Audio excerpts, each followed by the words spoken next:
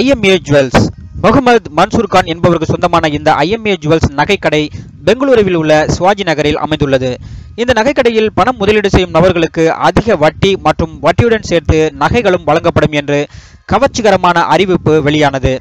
இதனால் இந்த மன்சூர் கானின் கவர்ச்சிகரமான விளம்பரத்தால் அங்குள்ள மக்களில் பலர் இந்த நகைக்கடையில் தங்களது பணத்தை முதலீடு செய்தனர்.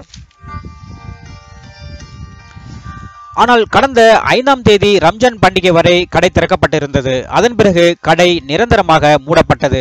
இதனால் இந்த IMA நகைக்கடையில் முதலீடு செய்த அனைவரும் கடையை முற்றுகையிட்டனர். மேலும் இது சம்பந்தமாக கடையின் உரிமையாளர் ஆடியோ ஒன்றை வெளியிட்டதும் அதில் சிவாஜி நகர் தொகுதி காங்கிரஸ் MLA ரோஷன் பெய்க்கிற்கு இதில் தொடர்பு இருப்பதும், தன்னை MLA ரோஷன் பெய்க்கின் அடியாட்கள் கொலை செய்ய முயற்சி செய்கிறார்கள் என்றும், வாடிக்கையாளர்களின் புகார்களை காவல்துறை பெற்றுக்கொண்டதும் போன்ற பல விவரங்களை நாம் பார்த்தோம். பார்க்காதவர்கள் நம்முடைய முந்தைய வீடியோவை பார்த்து தெரிந்து கொள்ளுங்கள்.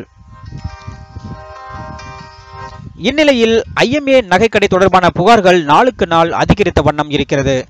ஆரம்பத்தில் 2000 புகார்கள் பெற்றதை அறிவித்த காவல்துறை தற்போது நேற்றைய தகவலின்படி 2000 25,000 அதிகரித்துள்ளது.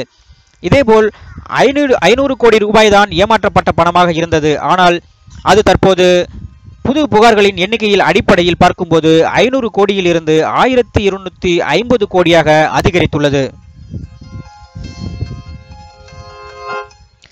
இந்த IMA ஜுவல்ஸ் நகைக்கடையின் வழக்கு தற்போது DIG ரவிகாந்தே கவுடா தலைமையில் நடைபெற்று வருகிறது.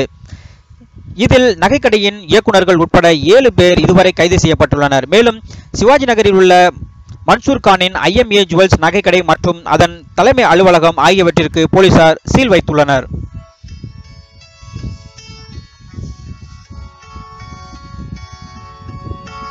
இந்நிலையில் மன்சூர் கானின் கார் பெங்களூர் கெம்பகவுடா விமான நிலைய வளாகத்தில் நிறுத்தப்பட்டிருந்ததை அறிந்த அதிகாரிகள் அந்த காரை பறிமுதல் செய்தனர். இதனால் மன்சூர் கான் தனது குடும்பத்துடன் வெளிநாட்டிற்கு தப்பித்து சென்றாரா, அப்படியென்றால் எந்த நாட்டிற்கு சென்றார் என்ற பல தகவல்களை திரட்ட தற்போது போலீசார் தீவிரமாக இறங்கியுள்ளனர். அதே நேரத்தில் காரை விமான வளாகத்தில் நிறுத்திவிட்டு வேறு எங்காவது சென்றிருப்பாரா என்ற கோணத்திலும் விசாரித்து வருகின்றனர்.